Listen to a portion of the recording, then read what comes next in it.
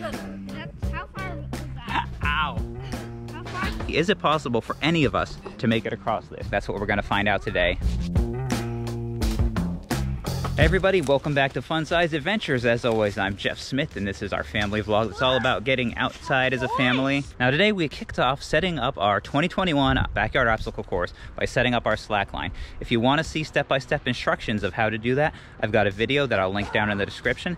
But for now, we are going to see, is it even possible for a beginner or a small kid to cross one of these? Now this is a 57-foot long slackline that we got off of Amazon. From what I've read, the longer the slackline, the harder it is. The benefit of this one is it came with an upper strap that normally we set it up that way. So you can hold on to the upper strap and you just kind of use it like more like a bridge to shimmy across than like a slackline. When we've set it up a shorter distance, like maybe 10, 20 feet, I've been able to make it across it in the past.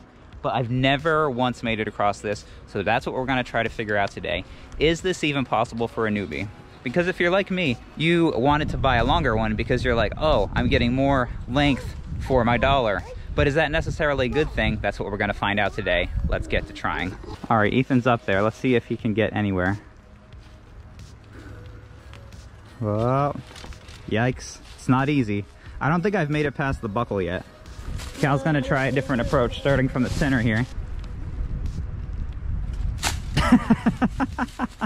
See if he can make it past the buckle even. Oh my goodness. Oh, he made it past the buckle. That's a new record. I think the key is to look at the line down here and try to focus on a spot that you're aiming for. All right, let's see. Oh, whoa. Getting up and balanced against the tree here I think is hard enough. And then it's obviously not gonna get easier. Let's see what we can do here. Yep. Oh! Ah! Oh, I made it a good 8 feet. Only 50 more to go.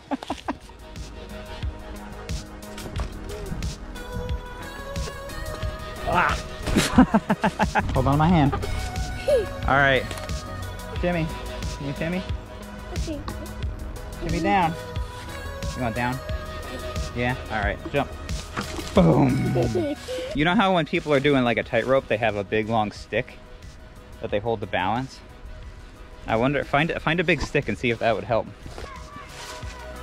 Ah.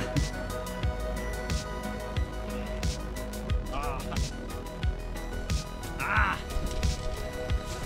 Run for it, go. Oh. Ow.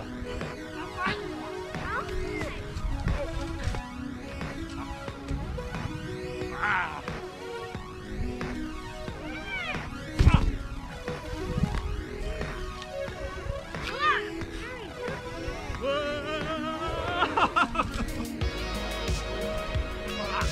Is this still going?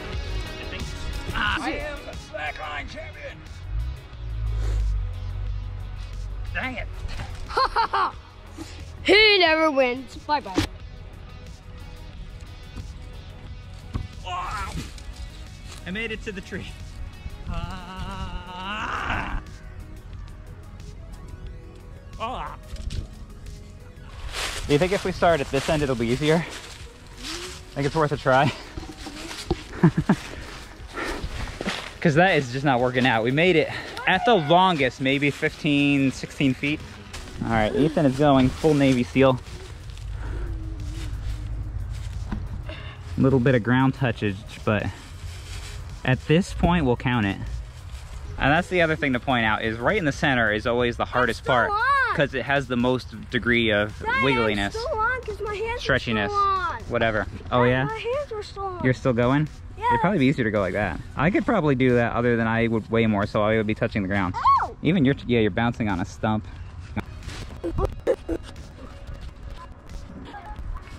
I won. You won? You count it? Yep. Ethan's a little bit competitive. Ah! My feet just get tangled up. Ah! Here comes my mind. Oh. One more try. One more try. I got this. No, you don't. I got it. No, you don't. No, I called it. I pointed at my face. That way you can see the intensity that I have.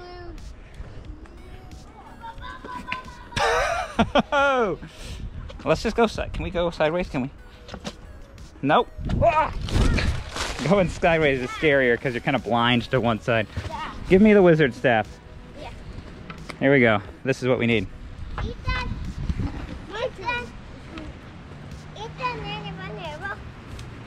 Ha ha ha ha ha! Oh no! I made it to the next rock. Even with propping myself up with a stick, it still gets really wiggly in the middle. I think we proved it's impossible. We're gonna set the upper strap up to just use it as a bridge until another day.